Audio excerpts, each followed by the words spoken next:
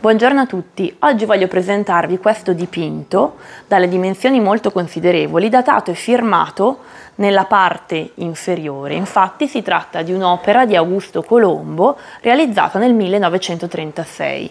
Colombo è stato un artista molto attivo in questi anni, la cui produzione si caratterizza per opere dal formato considerevole e abitate da personaggi dalle anatomie poderose presentati in primo piano.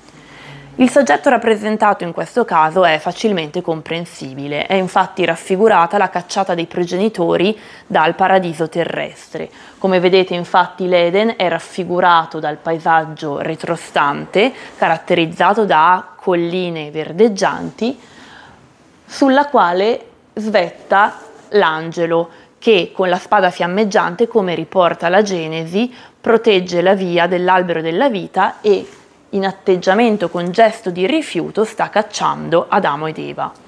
I due sono raffigurati in primo piano, come dicevamo, con una fisicità molto imponente. In atteggiamento disperato la donna, infatti ha il capo leggermente riverso, la bocca spalancata in un urlo di dolore e la mano sul volto. Invece con un comportamento più mesto il compagno Adamo, che già sta trattenendo delle foglie di fico per coprirsi i genitali. Interessante notare anche la differenza del terreno sul quale i due stanno camminando. Infatti rispetto al paesaggio retrostante rigoglioso gioca di contrasto invece il terreno caratterizzato da queste rocce acuminate sul quale loro stanno poggiando i piedi.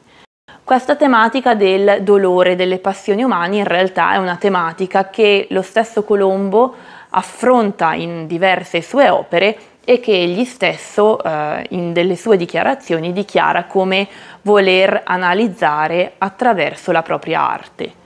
Per concludere, naturalmente quest'opera richiama quella di un altro grande artista del passato. Infatti i biografi di Augusto Colombo sono concordi nel ritenere che questo artista si lasci influenzare e prenda come modelli gli artisti del Rinascimento. Stiamo parlando ovviamente in questo caso della cacciata di Adamo ed Eva realizzata da Masaccio per la Cappella Brancacci.